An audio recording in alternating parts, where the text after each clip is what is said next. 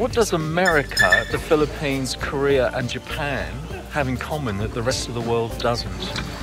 And it's probably useful for you to know this if you end up sailing there. It might be a bit far for dinghy cruising from here to America, but you should know this, and I'll give you the answer later.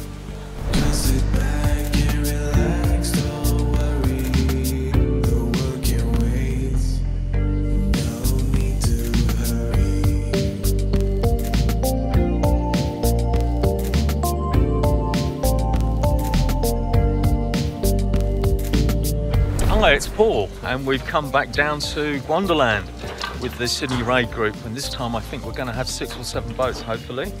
It has been raining all night long, but it has stopped and there is a little bit of blue sky.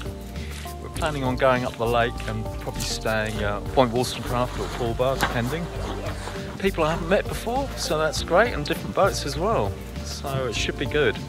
And Wonderland is on the southern part of Lake Macquarie, which is about 2.5 hours north of Sydney. Here's Trevor and his dad who built the Tammie Norrie. Good to see you, Trev. Haven't seen you in about, what, 9 months probably? Yeah, about that. Like my lakes, when it was last time, so. Yeah, because Trev moved from here up to Port Macquarie. And today we've got 2 Tammie Norries. And this is the other Tammie Norrie called Hence, owned by Dave. Hi there. Tell us about your boat, Dave. This one's about 10 years old. It was made in Thirroul by a gentleman called Dave Birch. Right. And he kindly passed it on to me. And pretty new, early days yet, but we're getting used to it. It's a great little boat. Yes, it's in good nick. When I did the raid at Mile Lakes, I had all the stuff, including timber, in it. Rick and I went sailing. I had a little hole back here where I could fit, sort of scampering over the top. So this is Mark with the Paradox, of which there are only 4 in Australia. Interesting boat. So have you had a long, Mark? About 5 months. Oh yeah, yeah. It was in reasonable condition when I got it, but I've done a bit of refitting out. Yeah, yeah. This is why you're not bothered about the rain. No, you never get wet. There's a complete set of wet weather gear on board, and I've never used it. Wow. Oh my goodness. There's a toilet stored under the back. So who designed the Paradox? It's an American designer, Matt Vaden. Right. And this was about, I think, the 3rd or the 4th in a series of boats like this he built. Yeah. And it's the only one for which you can get plans for. Wow. He went on to design 2 smaller ones.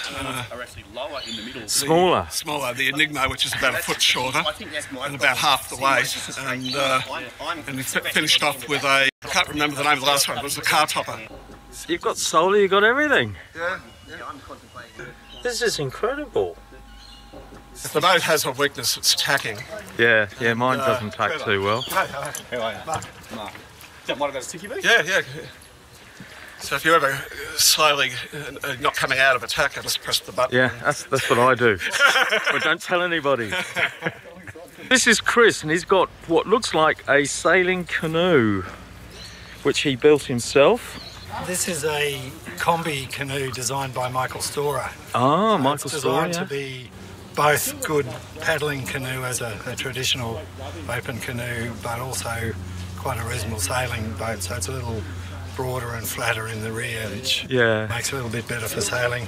Did it take you long to build? So it was about 3 months, not working too hard. That's pretty fast. Yeah. Blimey. Yeah, so it's a stitch and glue construction, and I've been quite happy with it. It's got a lee board on one side, and then it has a rudder on the back, so it's set up for nice conventional sailing.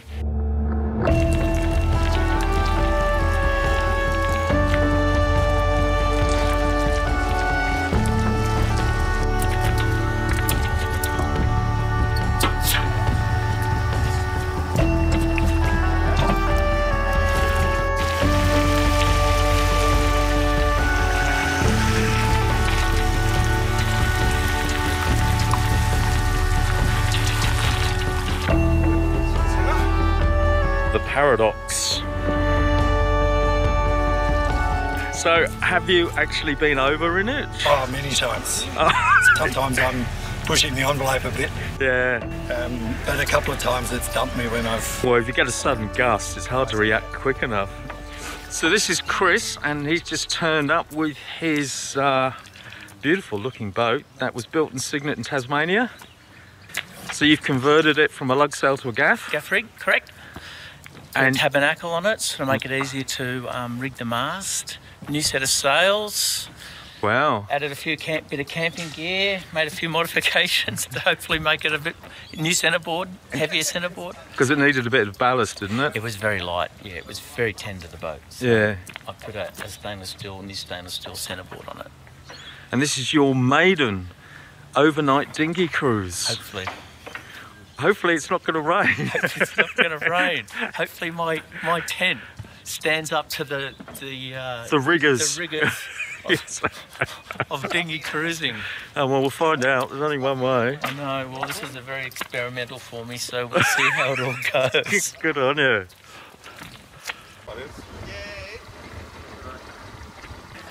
So tell me about your ballast. You haven't got a centreboard? No, there's no centreboard.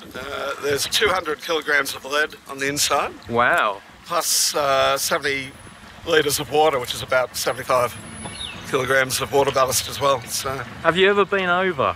I've been trying for several weeks to make it go over, and I got it at the mast just to touch the water for about 2 seconds last weekend. And then it came up? It was up within a second. It was really hard and a big gust to get it to go over. Wow. Nothing reefed. It's very stable. I like that concept of I've been trying to. Yeah, you don't hear that very often, do you? No.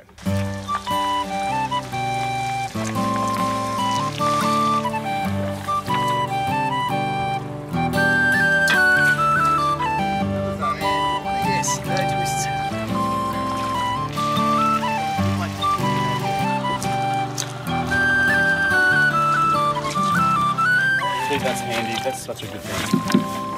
Even if you find your anchor off. Now I'm only filming this in case you get a little bit wet, but I can grab the bow.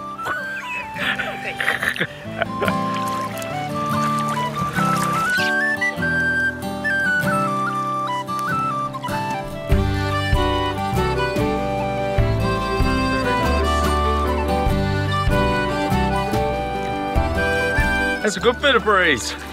It's nice to have some consistent breeze compared to sailing on Lake Burley Griffin. You can't sail on Lake Burley Griffin, that's a pond.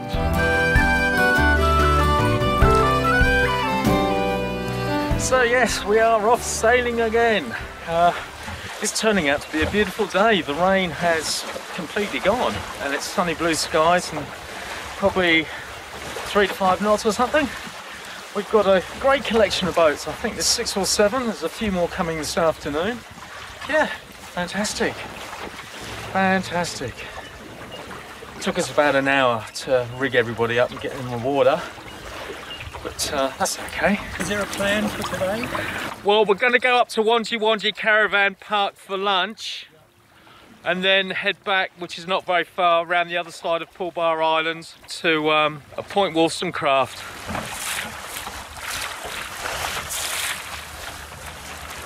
He's not looking where he's going.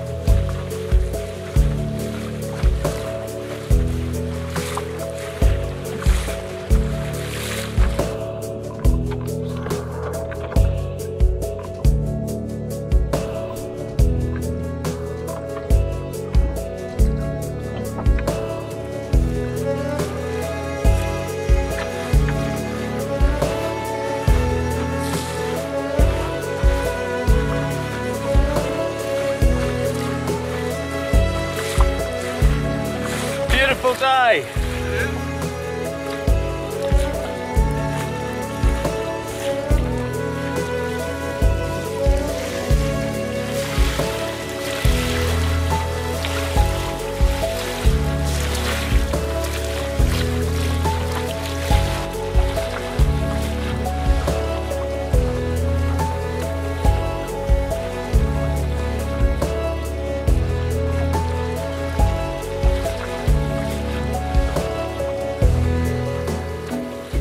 Proving to be an excellent day. The weather is really nice. It rained all night and I was really worried we weren't going to make it today.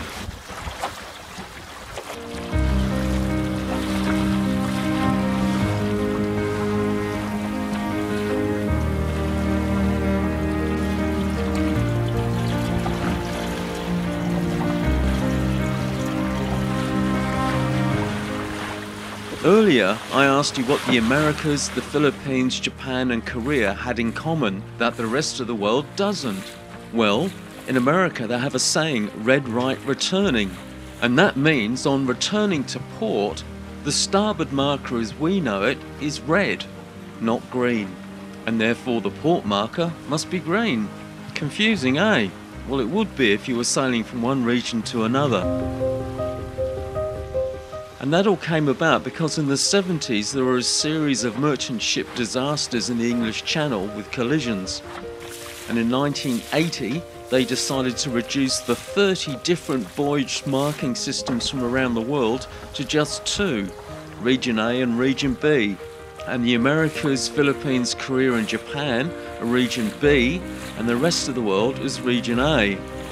And Australia is in Region A, so our starboard marker is green, not red.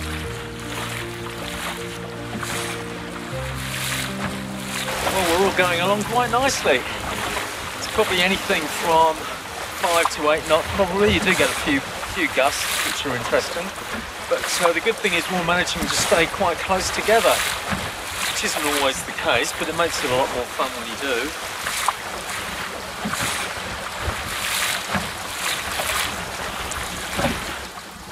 And up ahead, Rick and his Drascombe Longboat joined us.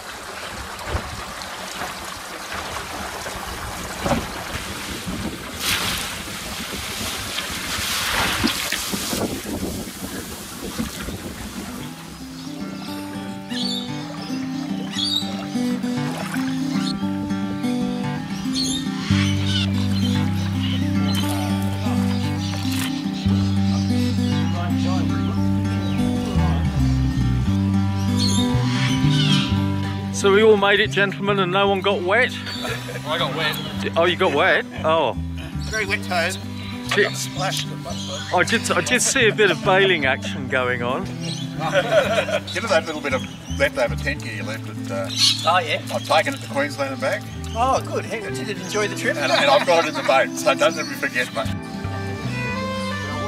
So lunch here at Wanji Point Caravan Park. There was a brief shower of rain, lasted about 3 or 4 minutes. It's cleared, and the sun's come out again. So this is Chris's boat.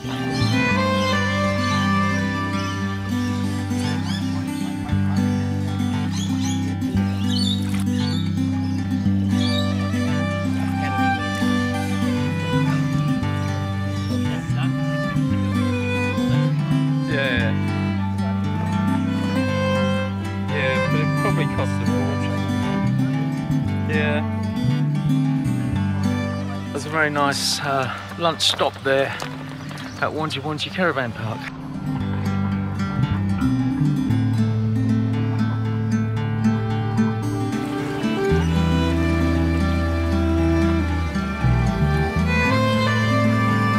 The wind's dropped a bit this afternoon. It's probably only down to like 3 knots now maybe, but we're running all the way down, so it's good. Beautiful. You would not believe how much rain we've had. Looking at the skies today, unbelievable. And I just want to say thank you to all those viewers from overseas that watch the channel and leave nice comments. And I wonder if I can ask you to do me a favour. Can you send me a picture of your boat?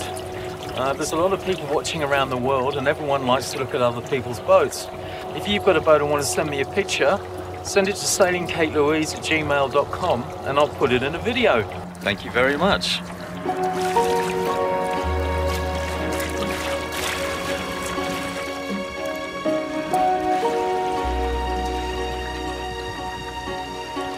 Quite a few of those little wind top waves coming over. Yeah, there was a lot of chop.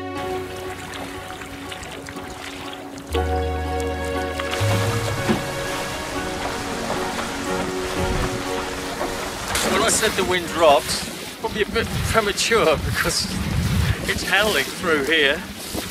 It's a good 10 to 12 knots coming through here now between the islands and the mainland. A few white caps forming. Everyone seems to be alright at the moment, which is good. So I should really be putting a reef in.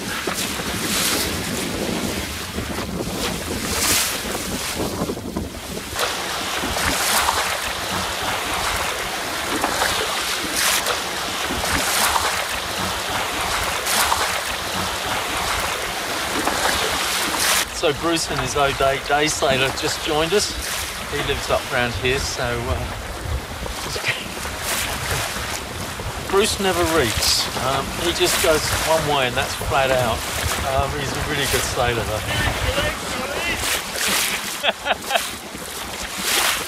It's about 17 or 18 feet long, very stiff, very heavy. Goes like the clappers. The wind has come up a bit. Some interesting gusts through here. It's good fun though.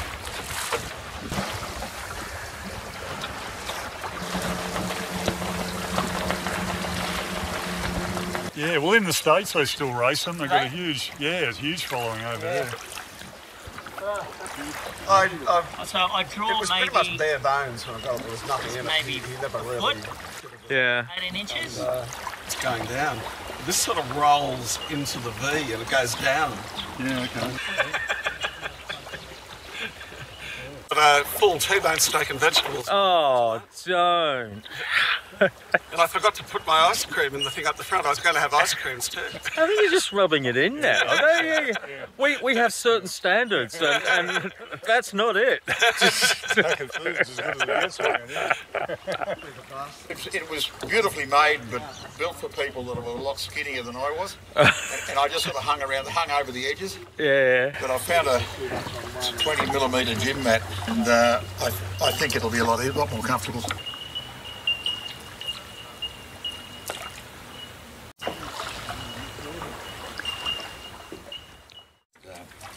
Given it hell, and the nut came off the bottom of the thing, disappeared into the main sewer, you know.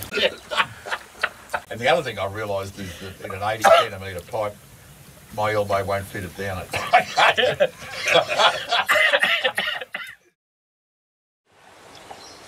Well, good morning.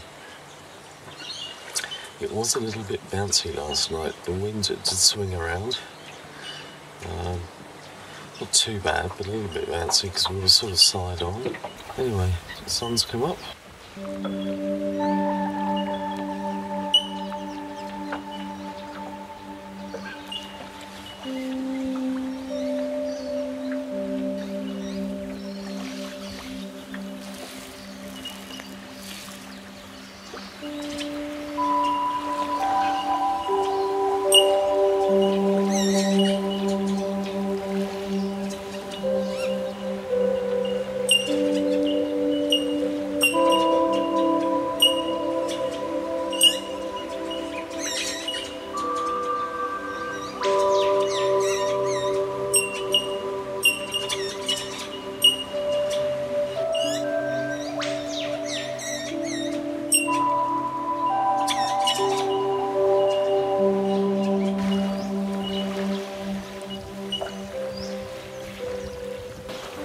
Coffee's on.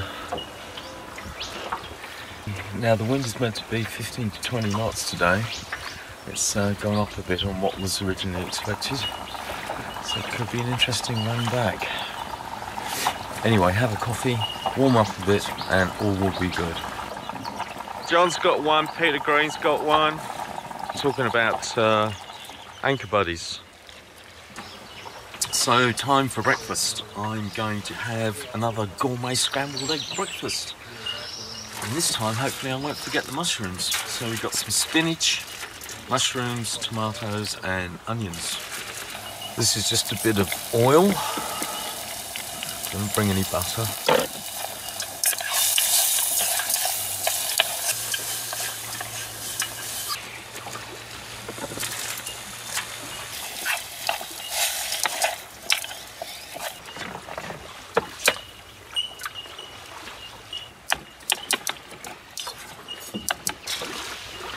I don't think we'll be having lunch.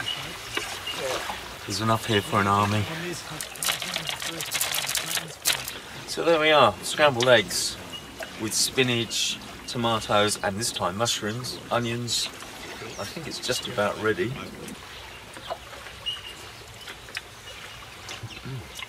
Very good.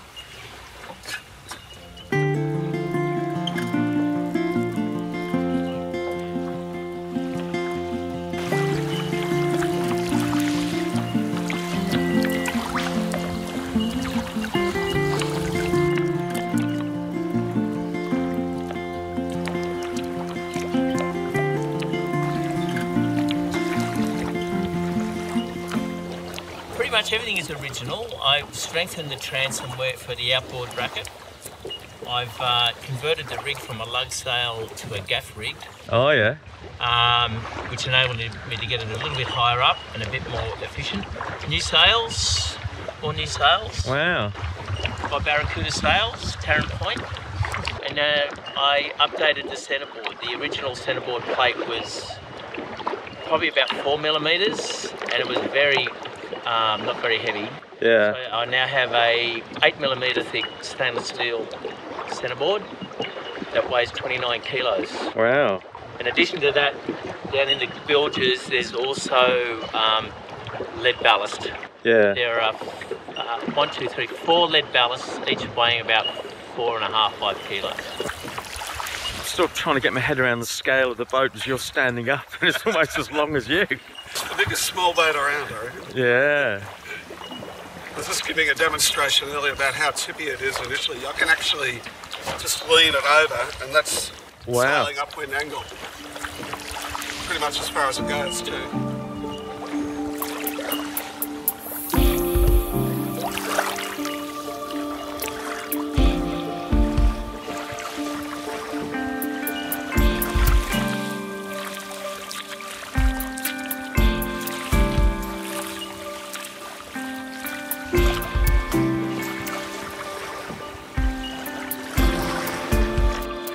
See you next time, Mark.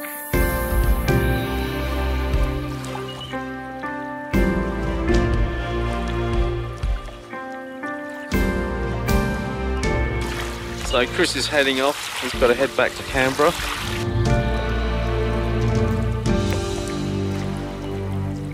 So what did you say, Bruce? So I'm going with the soft option with just the reef main today. Do you hear that, guys? Bruce is going to put a reef in. So Bruce has got to head back that way to Summerland Point. Yes, not only has Bruce put a reef in, Dave, he's also put wet weather gear on. So that should tell you something about the breeze. I think we're just going to fly back here. It's probably a good 15 knots, I'd say now. There are white caps on the water.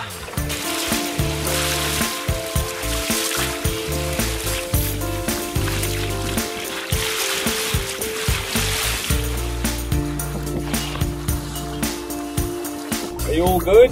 Yeah. I'm just gonna go with this little jib. I actually think the wind's dropping down this end of the lake. It's definitely dropping.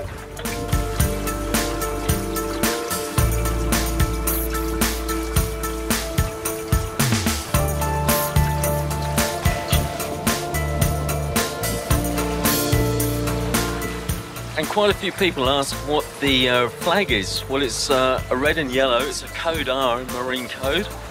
And as we're a Sydney Raid sailing group, we've adopted the R flag. So that's what it is. It's an R in the maritime code flags.